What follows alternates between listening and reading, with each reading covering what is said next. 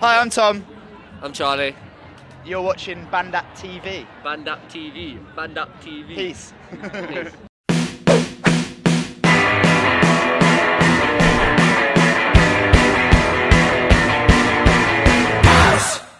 Right, it's Colin here from BandApp. I'm here with Thom and Charlie from Gnarwolves. Fellas, how you doing? Very good. Very well. Thank you very slowly, picking up now. You know what I mean? Like the adrenaline after the set's banging, but then you're like, I kind of got pretty tired pretty quick. I'm back up again. Yeah, I caught you guys first thing today. We didn't have any interviews on for about an hour and a half. We got in early. See you. It was amazing. Thank you. Really good songs, really good energy. I think the stage right. The crowd are really into it as well. They were especially into I think it the stage left, right? probably, I think they kind of, I think they didn't feel as, like when you kind of need people to get you going, people to start. Didn't seem like there was as many people starting it as it was on that side. It has to be at least one instigator in every pit, right? And also, it's a long way round, isn't it? It's the long way round. That bit. You just go there. We got the fuel, we needed the spark.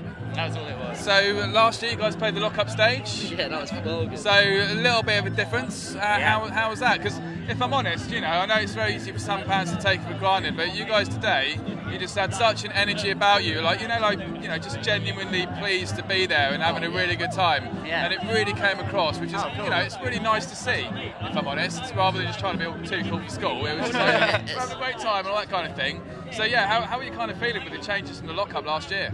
It's all I keep saying it today, overwhelming really, isn't it? Because it's not something that necessarily within the scene that we were a part of really happens, and so everything that happens even from the lock-up last year was a surprise. So each surprise is like a new, I don't know. But yeah, we were just as nervous as we were last year as we were this year. Yeah. Do you know what I mean?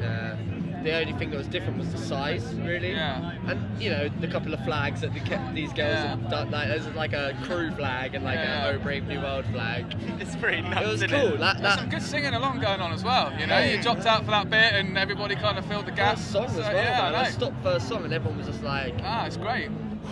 and I was like, boy. Like I said, overwhelming, isn't it? You're kind of soaking it in throughout the day, and oh wait a minute, that happened as well, and it's wild, amazing. So you guys just come back from Europe, I believe? Yeah, it was great. I believe there was a Blink 182 show that happened there. Most certainly was. How the hell was that? Very, very strange. Yeah. In a good way, or it was amazing. The crowd were really receptive, and there was a really nice vibe and a big energy, because I think everyone was really itching to see Blink 182. Yeah. And then at the same time, there was this whole big rock star thing going on, which was interesting. We weren't allowed to go near them, and not that we were trying to go near them, but we all warned away. I know what you mean. Yeah. I think it was the whole let's not worry about Blink. Let's just do a show, have a good time. Gain a little bit of experience for this show, for the main stage show. Gain a little bit of experience, because it was a big stage. We are not used to big stages yet. You know what I mean? We played a Hit the Deck festival, and that was a big stage. But it's getting used to it. So that Blink show was a great warm up. So I thought, as I was saying, it was good today. You filled the stage nicely, and good banter as well. I have to say, good banter. It's all about the banter. Exactly. If it was bloody an eighth of that crowd, I'd still be like, what the fuck? Still be like, cheers. So you guys are off to the US soon, aren't you? It's a story so far in the Wonder Years. October, man. How are you feeling about that? It's exciting times. Nervous again. Just more things to get nervous about all the time. It's our first US. You need to start getting up in the morning and going, do you know what? This is just going to be great. Forget about the nerves. No, but nerves are good, I think. I think living life on the edge is quite nice. Living on the fringe, a fringe existence is quite cool. It's the first time going over to America for me as a holiday as well, Yeah. So it's going to be the best thing. And I think my nerves might even be missed by the fun, you know what I mean? I'm going to be looking at everything, I'm going to be so into it that I'll probably just forget. Hopefully, that's what I'm hoping. It's always important to try and digest stuff, I think. Yeah, definitely. When you look back and you go, shit, that was a really fast amount of time, went really quick. So it's always good to do. Big stop. The capacity shows are big. I think the last show on the tour is going to be 2,500. That's good. It's ranging from about 600 to that big scale. That's good. It's actually our biggest tour we've ever done in America. It's kind of weird. That'd be awesome though, wouldn't it? Yeah. It's good club shows, kids will be into it. Yeah, fantastic. Right. It'd be fun as Okay, hell. so dream band, dream headline, festival style. Yeah. 3 bands, do you reckon? 3 bands to headline. What, this size, or can we go any size? Any size you like, any band you like. If it was your dream lineup. I'd like to have the Get Up Kids. Good call. I'd like to have. I wouldn't mind like an Iggy in the Studios, like back in the day. Iggy in the Studios would be pretty fun, and like maybe bollocks to it, no effects or something. That would be interesting. Yeah, I'd like that. I like the style. I could do it quickly, but it would just be just a grunge lineup. So I'm gonna go Pantera with Dimebag. Yeah.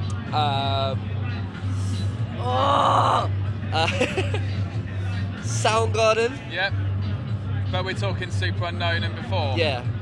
Actually, I saw them do that. Playing with time and space, right? I wasn't too into the last record. Last year they did that back to front. I saw it with Black Sabbath the other day. Wow. It was amazing. I bet. And Pennywise. Because I haven't seen them yet, man. All right. They're the only band that we haven't played with or like seen in that kind of big spectrum, Yeah, innit? most of the bands that like we really love growing up with are like Punkaramas. We just played with like in the past like 4 weeks. It's pretty like, we did like holidays. NoFX. Yeah, right. Oh, the Festival of Dreams, man. Yeah, I bet. Lagwagon, NoFX, Bane, Authority Zero. Bane, yeah. It's so Classic good, stuff, man. They were like really sick. Like they came up to us after the set and was super like, nice "Yo, guys. do you want to do a tea swap?" nice. I was like, "Yeah." They're really good guys. So yeah, good call. So last question. Yeah. Top tips or anything like that you maybe want to give to aspiring bands? You're the one with the tips, man. We No, have but an aspiring you're not asking band. me. I'm asking you. You guys are living the dream for a lot of people. Yes. If you think about how punk's only really kind of coming around again, particularly in the UK, there's not really been much of a scene. No, it's You true. know, Well, no, there has been a scene, but it's been mostly unnoticed. Well, exactly, that's what I'm saying. But you guys are kind of bringing it out a little bit more into the open. So, I've got Maybe a that's couple of what- friends of mine, they're playing like old school kind of Rancid, Operation Ivy type punk rock. They're amazing, but they're really kind of struggling. Yeah, So, yeah. at that sort of level, it's a difficult kind of thing to break into. So, you guys have just Alright, played Go the main to stage, go to shows. Yeah, don't be one of those guys that's always asking to play a show and isn't going to any shows. Yeah. Like, no one's going Make to ever friends. put you on. Go to a show. Make friends. Get DIY. Yeah. Be a punk about things. Don't be a flipping idiot. Like you don't have to have a promo picture because you're in a band. You don't have to do these things. You can Gigs first. go and play everything else gigs. second. Go and play shows and enjoy live music. And learn to be a band. Learn to play together and like work it out and experience as a free piece. From playing shows, we've just learned how to be a band. Yeah. And then do all those other little bits after. Find your manager later on.